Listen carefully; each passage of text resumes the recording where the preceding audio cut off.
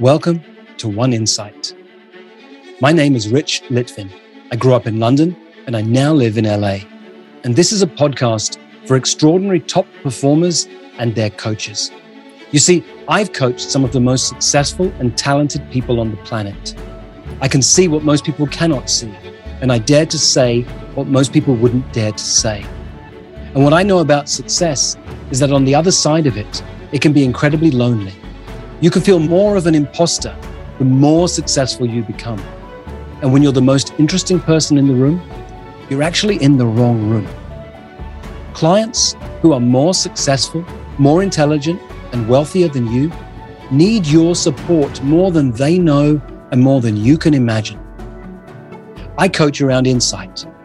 Life looks one way, something happens, and the world looks different, and your entire world changes. It can happen in an instant. And this podcast is called One Insight because a single insight can change everything.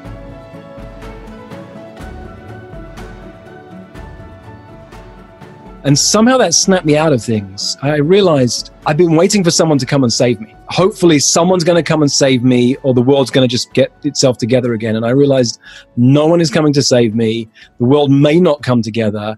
Leadership is not something out there that hopefully someone will do. It's in here. I've got to step up and lead. Welcome to Mastering Midlife. If you're in your 40s and 50s and asking yourself, what happened? If you're driven to succeed but concerned about burnout in your work, career, and relationships, then this podcast is for you. Your host, top-selling author, and executive coach Mark Silverman has direct and meaningful conversations with world-leading experts in business, finance, health, and well-being. Midlife is a time of extraordinary changes and challenges, but you can excel in your career while improving and strengthening your life to achieve sustainable and true success without compromise. Now, here's your host, Mark Silverman. If you're a busy executive or a leader in an organization who's overwhelmed by their to-do list and constantly firefighting all day long, I'm giving away my best-selling book to all U.S. residents. All you have to do is pay the $2 shipping. Only Tens has sold over 60,000 copies and made an impact on so many people. The book will help you get things off your to-do list and give you the freedom to do what's important to you each day. To have one in hand on your doorstep in the next few days, just head over to markjsilverman.com. That's markjsilverman.com. See the banner and order your book today. Enjoy the show. About 7 years ago, I decided I wanted to be a coach. And in order to be a coach, I needed to learn how to be a coach. I'd had lots of experience in the world as a sales guy, as an executive, and in business and in life. Done a lot of new age, a lot of self-help, decades in 12-step programs. But I decided I wanted to be a coach. And I decided if I'm going to be a coach, I wanted to learn from the best. I wasn't just going to be a run-of-the-mill coach. I wanted to master what I did for a living. So I did my research and I went far and wide to look for the person who was going to help me master my craft. And I found my next guest, fell instantly in love with him, terrified after a 2.5-hour conversation of getting to work with him because of what the consequences were going to be. But Rich Litvin and I had that conversation. And for the last 5-6 years, he's been one of the closest people to me, one of the most important people to me. So let me just give you his bio. Rich runs a leadership consultancy for world leaders based in Los Angeles and London. His clients have included Olympic athletes, presidential candidates, Hollywood film directors, special force operatives, serial entrepreneurs, and me. Rich is the founder of 4PC, which I was one of the first members of, a community of the top 4% of coaches and leaders in the world. He's got a big picture dream of creating $100 million to educate millions of children. And he's already built 5 schools in Africa. He's a thought leader in the coaching world. He's the co-author of probably the best coaching business building book in the world, the Prosperous Coach. It sold over 70,000 copies it's been in the top 20 coaching books for the last 7 years. So he's really consequential. I picked the right guy. But now, after all these years, he's become not only just a mentor, not only a teacher, but a really close friend. So I really wanted to share Rich with you on the podcast. Rich, thanks for being here. Hey, Mark, thanks. I remember that first conversation we had really well to this day. I remember 2 things that stand out for me. One is that I got really clear that you're a force of nature. Those words really resonate all the way through the years till today. And the second is I spent 2.5 hours pushing you away saying, I'm not the right person to work with you. I lost about 10 pounds in that conversation because you basically told me I wasn't ready, which was really cool because, something is this, people have a misunderstanding of the coaching industry and what coaches actually do. They think we're rah-rah. They think we're, you're the best. You can go do this, go follow your bliss. And what you did with me was say, the person who is going to accomplish the things that you say you want to accomplish hasn't shown up in this conversation yet. I know he's in there, but he hasn't shown up. And it wasn't until 2.5 hours later when I told you, you know what, screw you, Rich. Whether you want to coach me, whether Steve Chandler wants to coach me, who cares? I'm going to be the best coach in the world. And you said, cool. Now I'll work with you. Mm-hmm. And that was really drawing me out and what potential was in there. So you really showed me what coaching could be in that first conversation. Those words drawing out resonate with me because I'm an educator. I spent 15 years as a teacher, eventually a vice principal. We're helping to run schools around the world. And the word education at the center of that is the letters D-U-C. D-U-C, duce is leader in Italian and in Latin. It means to draw out. Leadership is really the experience of drawing out. We think leadership is about standing there telling people what to do. Great leaders create more leaders, not more followers. And that's all I'm ever doing is drawing out people's power, people's leadership. If I look at my Facebook page and on my LinkedIn page at all my colleagues, the number of leaders I've seen come out of your organizations and your programs and your everything that you've touched, that exponential growth, that $100 million that you want to build for graduate is already so far surpassed. So let me just before we go on, we're in the middle of the coronavirus.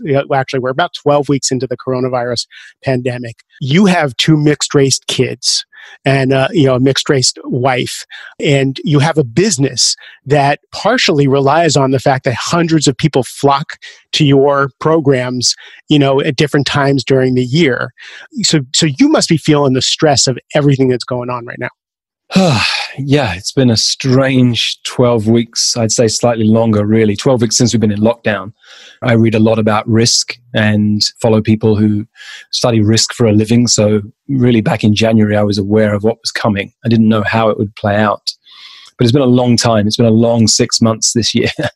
Yeah, leading in uncertain times. I wrote something 12 weeks ago for coaches. I called it a playbook for coaching for leading in uncertain times. And when I finished it, I reread it and I realized, this is a playbook for life. It just looks like now's an uncertain time. Life's always uncertain. We just live in the illusion that it's not. I'm an entrepreneur. If I go to my bank manager on normal times and say, hey, I want to get a mortgage for a new home, they think I'm risky because I work for myself. I have my own business. My friend works in a corporation. They're a senior leader. And they say, well, my title's senior vice president. Great, we'll give you a loan happily. Except their job can be over in a minute. And if I want to create more money, I just get more creative. And that's the bit that the people have missed for a long time, this illusion of what safety means. And so we're living in uncertain times now, but we really always have. We've just had an illusion for the past 50, 60 years that we've grown up in, that life is safe and it's secure and it will always happen the same way. And I say we, I mean this luxury of people in certain countries, in certain places. There are many people throughout the last 50, 60 years who've lived in a great deal of uncertainty. It's funny because when this first started, I saw the lockdown and the people, not being able to go to work and all the shifts, the illness, the death, all the uncertainty as a euphemism for midlife. Something happens in midlife where the certainty of your path gets questioned. The certainty of your safety gets questioned. You get fired, you get sick, your relationship. There's something that's a catalyst that says what was working is no longer working. Something has to change. And I thought this pandemic was such a great analogy for what happens in midlife, that people are now seeing that, yeah, anything can change at the drop of a hat. You can be dropped into The Walking Dead, in a world full of zombies at any time, and you're going to have to figure out how to survive. Mark, I remember the beginning of lockdown, where I would take the trash out the back of the house and I would literally be looking around, are there any people there? Because we didn't know what was going on and it felt like I was living in a zombie movie. It was, there's still a little bit of that residue here. I was very afraid in February. And I went to England to see family and to run a little event for 10 people. But while I was there, I got afraid for my family back here. I saw what was happening in Italy. It's hard to remember now what was going on, but it was Italy. There was a lot of deaths. And I went on Amazon and I bought lots of resources for the family. And Monique was laughing at me. The rest of my family, what are you doing? This is crazy. It was my way of doing the best I could to keep my family safe when I was 6,000 miles away. And it was a scary time. There was a moment when Monique said to me, I've never seen you afraid like this before. And somehow that snapped me out of things. I realized I've been waiting for someone to come and save me. Hopefully someone's going to come and save me, or the world's going to just get itself together again. And I realized no one is coming to save me. The world may not come together. Leadership is not something out there that hopefully someone will do. It's in here. I've got to step up and lead. And so I did in my own way. I created things for my community, for the bigger community of coaches. And I did my best to really make some safety for the community that I lead and for a bigger community that I'm known in. And that's the hardest part about leadership, is realizing it's something you step into on a daily basis. It's not about a title, and it's not about whether you're given permission. You have to make a decision, and really is day to day. What am I going to do to lead today? How do you find that internal resource to make that switch? You know, you're in fear, you're in your head, you're making things up, and you're really having trouble. I got a call from my accountant this week that said, "Oh, there was a mistake on your 2018 taxes, and you now owe you owe so much more money than you thought you owed 2 years ago that I thought was done." Right? And I go into lizard brain and I go into panic, like, "Oh no, what am I supposed to do now?" Right? I'm a solopreneur, right? What am I supposed to do now? How do you now find that within yourself to be able to now take care of your family, your business, and be the owner of your own destiny? Yeah, I know that one very well, because 6 years ago, give or take, I got a $300,000 tax bill. And my accountant was very apologetic, and I realized a couple of things. One, we'd outgrown our accountant, and because he should have picked that stuff up a lot earlier so we could have done things differently. But two, yeah, it was really confronting. Oh my God, what am I going to do? How am I going to handle this? And I'm human. I went into fear mode, and then I went into creativity mode. That's the only other mode I know that takes me out of fear. What can I create? And so tell me that no man's land, because what I love, and this is my favorite thing about you and having conversations with everybody else I say is, well, you got to go into creation mode. And you always acknowledge, there is a moment where you're like, shit, what do I do? Am I up to this? And then you got to find that gear inside. Yeah, that's good. So that was harder to remember now. Let me take you to more recently. A couple of years ago, I'd fallen into the trap that entrepreneurs sometimes fall into. I've seen that as you start to become more and more successful, you start to make more and more money. So you start to spend more and more money. And so your income goes up, and so do your expenses. And then all it takes is a couple of slow months, and you can be making a lot of money and you're in the red. And that happened to me. And I was also burnt out. I was scaling up, because everyone says you're supposed to scale up. It's the only thing you read about once you become successful, is you've got to scale up. And I had 10 people working on the team. At one point, you were supporting me with that. 10 people working on a team. I had coaches coaching for me. And I was bored. I was spending at least a day a week as a manager, which I hate, bores the hell out of me. I'm a leader, not a manager. And we were going into the red despite making a lot of money. And I threw my whole business model up in the air. I didn't know what I was doing. Probably if I look back, I don't know, sometimes you have to make these mistakes. I'm not sure I would have done it any differently. I canceled a program I'd run for over a decade. It used to bring in $600,000 a year. And I bored with it and didn't excite me any longer. And it was sucking the energy out of me. Canceled that immediately. We went over that next year into $100,000 of credit card debt. It was the only way I could keep going. I let go of about 10 people who've been supporting us in different ways on a team.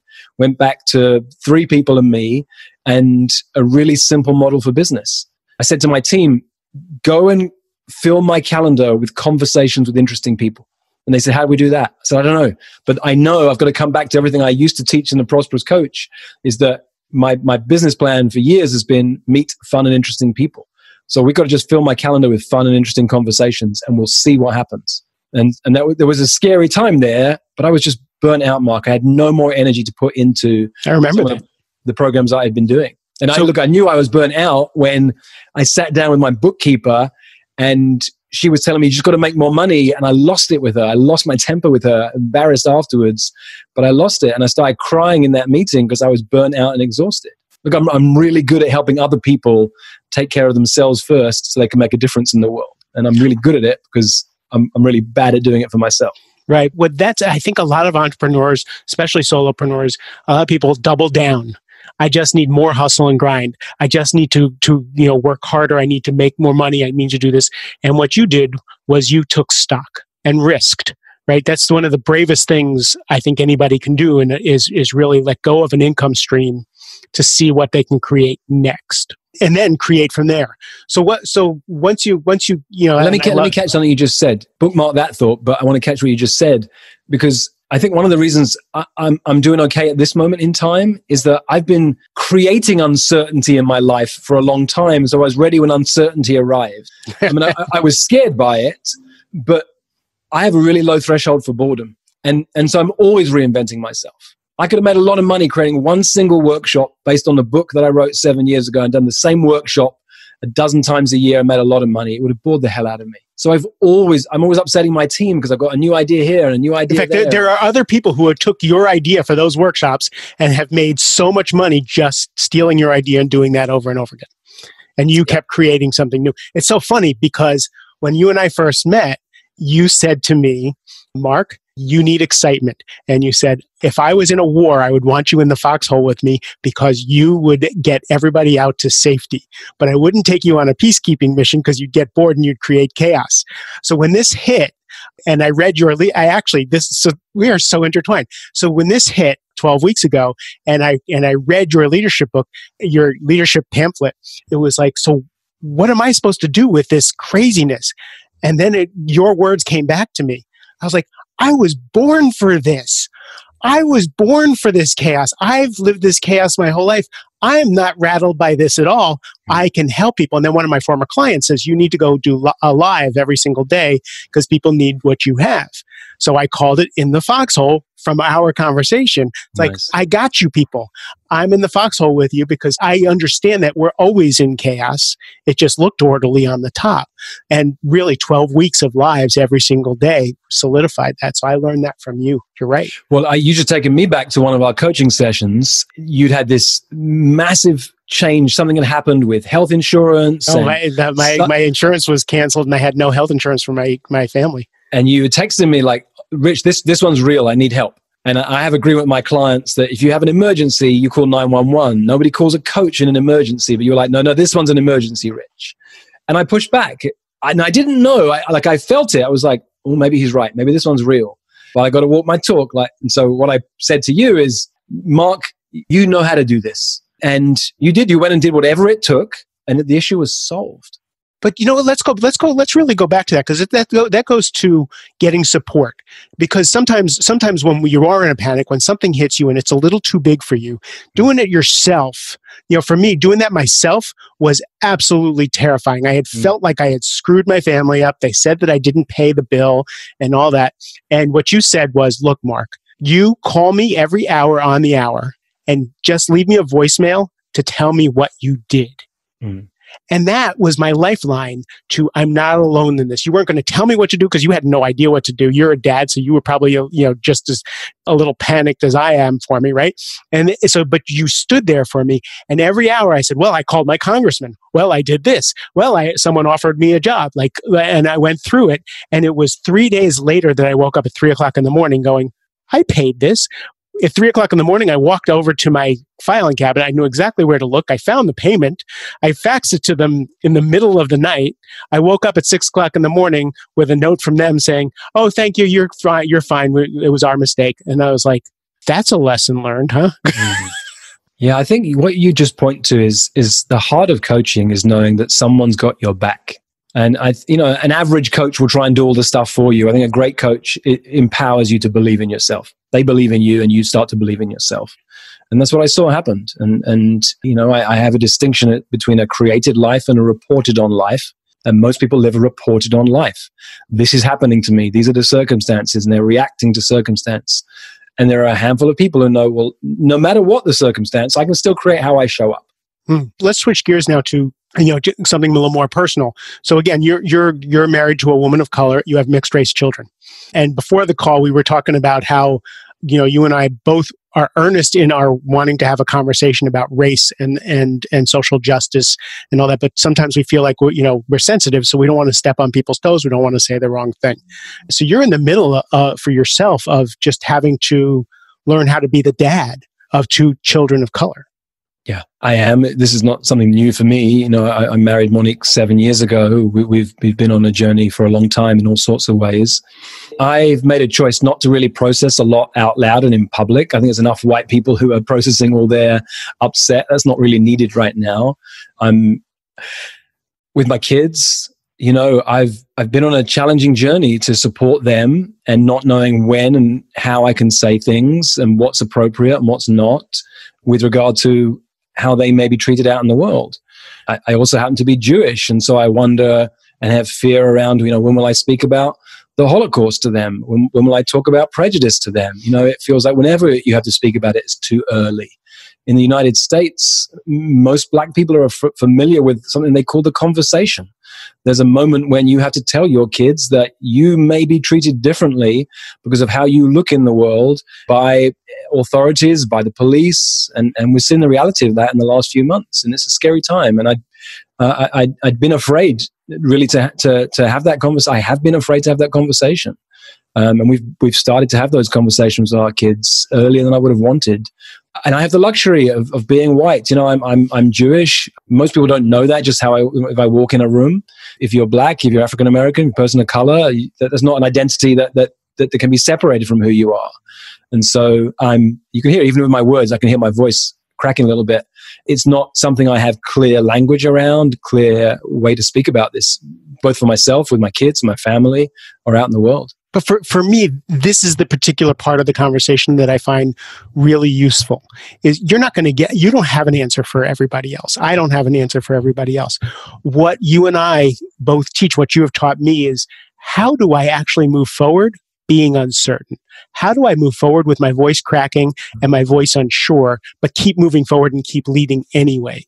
Well, I'll tell you what I chose to do. I've written a couple of times publicly. You can find that on Facebook, or if you go to my website where I write my articles. But once I shared a couple of things about me and my personal journey, I said to Monique, look, I'm a coach. I'm really good at helping people remember how powerful they are, see their power when they can't see it for themselves. What if I create something that uses my gifts at this moment in time in service of this moment? And I started to brainstorm about what I could create. And then I said to Monique, hey, we've never done anything together. What if we did something together at this moment in time? And, Monique she's a singer-songwriter. She won awards for her music. She wrote a play about her experience growing up mixed race in America. It's called Mulatto Math, Solving the Race Equation in America. Which, by the way, she was on the podcast, and I'll put the link in the show notes because my audience has already met your beautiful wife. Oh, great. Great. And, she's got a master's degree in spiritual psychology. So she's an amazing coach too. And so we put something together that we'll create together. And I put one email out to my community and said, we're going to run a program to support Black and African American people at this moment to either find their voice or amplify this voice using the gifts that we have between us, Monique and I. And we've called it the Kaleo Project because Kaleo means the voice. It's a Hawaiian name that means the voice. It's also the name of our firstborn son. And it feels like at this moment in time, there's a place where people really need a moment to be able to express their voice. And it's been really interesting. It's been a learning journey for me, Mark. Somebody wrote to me and she said, look, Rich, can you tell me a bit more what you want in the answers to these 3 questions? And everyone else had answered the questions. I didn't respond to her message because I thought, if you don't understand how to answer those questions, then I'm not sure what I can say to you. They seemed rather simple. And then she wrote a second time and a third time. And I realized, and so she messaged me on Facebook. So I replied to her with an audio message. And she said, Rich, historically, if you're Black and African American in this country, if you talk about your accomplishments, your life could be at risk. So I'm caught in this place of wanting to tell you who I am, but it's not humility, a sense of false humility. It was, I'm caught in this really feeling that like I shouldn't really share how accomplished I am. And Mark, that had never crossed my mind. I've never had that experience of not thinking I should share my gifts because my life might be at risk. So this has been a learning experience in all sorts of ways for me. And we're not coming in, let me own for myself, I'm not coming in as I'm an expert in what I can do, and I can bring some of my gifts to this community, but I'm also coming in to be in a conversation and to learn. It's such humility. What's the word I'm looking for? Humble place to be, a place of humility to be able to have that conversation and to listen and to try and experience. Because, again, I'm never, ever, ever going to know what the experience is to be in a Black or Latino or anybody else or woman's shoes. Like, I'll just never, ever know. The closest I can do is listen and try to feel. So it's really an interesting conversation. So tell me, what are you doing with your time now? What are you creating now? The world changed for you. You're not having hundreds of people flock to your events now. You created some online, as soon as you went online, people flocked to you, by the hundreds and thousands. And it was really breathtaking how quickly people were just like, oh, Rich is online, I'm here, right? What are you creating? Well, let me speak to that, because I said to my team, let's create a pop-up Facebook group for this community of coaches out in the world, people who may not even know who I am, but I can make a difference. And in about 10 days, we got to 1,500 people. And somebody said, wow, Rich, in 10 days, you got 1,500 people in this group. And I wrote back and said, no, it's taken me 15 years of serving out in the world and making a difference, that in 10 days, I can create a Facebook group with 1,500 people. And I think that's an important distinction to see. This wasn't some kind of marketing campaign. It was, I've been making a difference, that by word of mouth, when I put this out there, it grew and it happened really fast. And so, well, I tell you what I've done. I've spent the last 6 months, 4 months now, really serving. Look, I wear a bracelet that I made for my community to this day, and it has 2 words on it. It says serve and create. I have that bracelet from you. And the idea is that when you have either served or created, you turn it around and it's got a check mark on the back. You're done. You're done for the day. Serve one person. You're done. Create one thing. You're done. And for the last 4 months, I've been really serving. I put on special early morning calls for all of my clients twice a week. I ran a call for this community that didn't even know me once a week, a community coaching call. That was how I was serving. I was creating. I've been more creative in the last 4 months, Mark, than in the last 4 years. I've got so many new ideas. I keep putting them out there. My team used to get stressed out by my new ideas, and now they're like, okay, let's put this new one out there. But about a month in to this crisis, so maybe March, early April, I was on a call, and one of my coaches said to me, what's the single biggest risk to your business right now? And one of my team members was on that call, and she said, well, it's, if clients stop coming because of what's going on out in the world. And I said, no, that's not it. That may or may not happen. That's not the biggest risk. The single biggest risk to my business is me. If I don't take care of me over this time, then everything's going to fall apart. In what way? Well, I'm the leader behind my business. The energy behind my business. If I'm sick, if I'm not able to take care of my client, be there for my clients, support my community, everything begins to fall away. And so I've got to take care of me first. So what you're talking about is the cliche self-care, putting the oxygen mask on yourself. So the Facebook group I created, the initial name was Serve, Serve, Serve. Because 4 months ago I said, people have got to realize that if you want to get through this, you've got to be out there serving. And then I caught myself and I changed the name to Serve, Lead, Serve. And I said, this is what it means. Number 1, serve yourself first. Take care of you first. Number 2, lead. Be bold. Take a stand. Take a risk. Lead out in the world. And number 3, go out there and serve your butt off. Serve as many people as you can in as many ways as you can. Absolutely. You've got to put your mask on first. Do you dive, Mark? Have you ever been a diver? Yes. So you have your regulator, which is what you use to breathe yourself. And you have something, for those of you who are not divers, another tube that goes to another regulator, which is called the octopus. And you always dive with a buddy because it's not safe to dive on your own. And if you're swimming with me and you make this sign across your neck that you can't breathe, I will pass you my regulator and you can breathe too. And when you're serving others, that's what it's like. You're able to give your regulator to other people. You're able to help them to breathe too. And it feels really good. You're changing people's lives. You're saving people's lives. You're helping other people, putting the oxygen mask on them. And it's really easy to forget that your tank is being emptied at the same time because it feels good, but your energy, your tank is getting emptied. And on a regular basis, usually about every 2 or 3 years, I get to a point of realizing, oh my God, my tank is empty. And I knew ahead of time, I've got to be careful about that this time. So I hired a new personal trainer, been working out virtually online. When our friend Kendra told me years ago she has a virtual personal trainer, I laughed. I thought, who'd want to do that? I want to be in a gym. I don't want to be in a gym right now. I love having a virtual personal trainer. And so I'm taking care of I was doing that with Titus Kahutek, who is part of your community. Mm-hmm. Yeah. So I've found ways to take care of myself. And where are we now? June, almost July. I'm tired, Mark, and I'm taking the month of July off because and maybe a lot of August too. I'm really tired. I put a lot of energy out in the world. I got to take some massive time. Amounts, yes. Yeah. So it's interesting because now we're 12 weeks in. I did my lives for 12 weeks, 60 lives, and I just stopped it this week because I couldn't keep it up anymore. I was seeing my clients every week instead of every other week. I had them, almost my clients are every other week. I put them on every week and just said, through this, I'm there for you, give, right? And now we're 12 weeks in, and it's actually more uncertain now than it was 12 weeks ago. 12 weeks ago, we knew we had to supply our house. We had to, take care of our family. Now, some people are going back to work. Some people aren't going back to work. You can go to the gym. You don't go to the gym. You go out to eat. I went out to eat and there was no social distancing. We went to North Carolina and nobody was wearing masks and there's 75-year-old people in the buffet line and I just wanted to run screaming from the building. So I learned a phrase 12 weeks ago called allostatic load. In other words, that level of stress that we walk around with that is taking up the programming, like you think about your laptop, you have a bunch of programs open, you don't have a lot of compute power to go render a video. So most people now, as they're trying to figure out how to open up their businesses, how many people go to the office? How many, in Fairfax County where I live, are they going to be doing half-time school? Like some people go Tuesdays and Thursdays, and some people go Mondays. And I find that that's even more stressful now than it was before.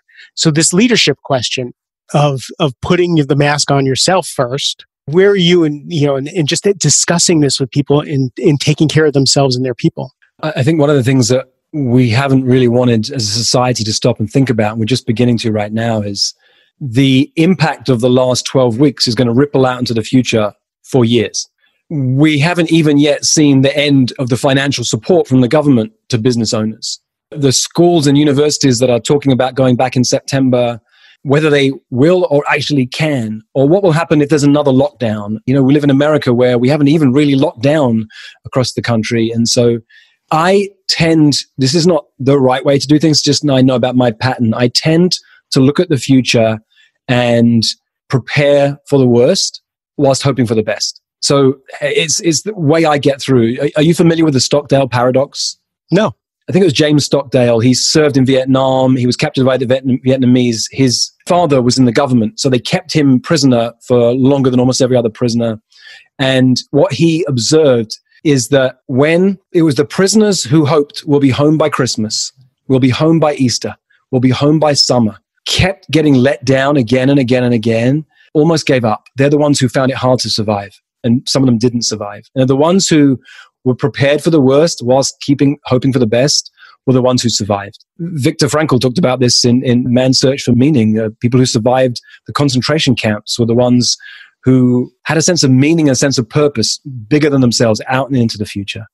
And so I'm attached to my sense of purpose. Where do I want to be? What do I want to be creating? But I'm also, again, for anyone listening, and this is not the truth, it's just how I'm preparing. I don't think schools will be back in September. I follow Scott Galloway. I love Professor Galloway, how he talks about the education system, universities in particular.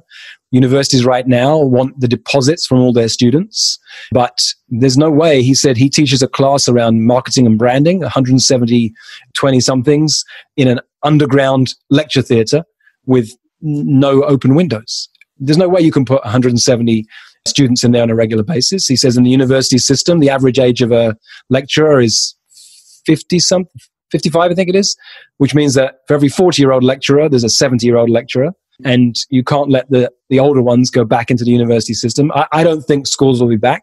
I'm mentally preparing for how I'll be homeschooling my kids and running a business. And I think that's one of the ways, at least, I cope with uncertainty, is looking at what I can predict will be happening and being ready for it. And if it's better, great. But if not, you're prepared. I'm having the same conversation with my son who's preparing in August 1st. He's supposed to go back to Israel to go to yeshiva for a year. And, don't know what direction that's going to go. Don't know if anybody's going to be letting anybody in from the United States. So I really feel for 20-somethings right now. My kids are 6 and 8, and whilst it's a little bit hard for us homeschooling and keeping them entertained, and they're missing their friends desperately, I can't imagine what it's like for people who have my nephew is his first year at university. I think that's really challenging for those guys. My older son has got the best of all worlds. Just when this started, he got engaged. His fiance lives in Texas. So when his job said everybody should work from home, I said, get in your truck, go to Texas. If you want to be in lockdown with your mother for 3 months, or do you want to be in lockdown with your fiance? So he went to Texas, living there, and his job said now he can work remotely permanently. So my son is in the catbird seat of anybody. He's got everything set up. He's with his fiance. He's happy as anything. So it's really, really good. So can people find that program that you're making with the Kaleo Project with Monique on your website? They can, but we put it out with a single email, and in 24 hours, we had 80 applications for 30 spots. So it's likely to close. I mean, it's a scholarship program. We're paying for everyone's membership in this program, and it went really fast. So the doors will probably be closed by the time this podcast goes online. And look, so, I'd say, please, follow me and Monique. We're going to be sharing some of what we do in this project with the wider community if we can. But I think that's already we're having to filter out and to find, who are the right 30 people we can support right now. So what I'm going to do is I'll put your website in the show notes, how to connect with you on LinkedIn, Facebook. I'm also going to put Monique's podcast that I did with her in the show notes so people can go back and remember how brilliant she is. It's Rich, thanks for, again, the thing I love most about you is, you're real. You tell the truth. And I have learned, I'm a feeling guy. I have always lived with fear and all that. And you have taught me, no matter what I feel, no matter what I think, no matter what's going on, I can create. So, without you, there's no Only Tens book. Without you, there's no Mastering Midlife.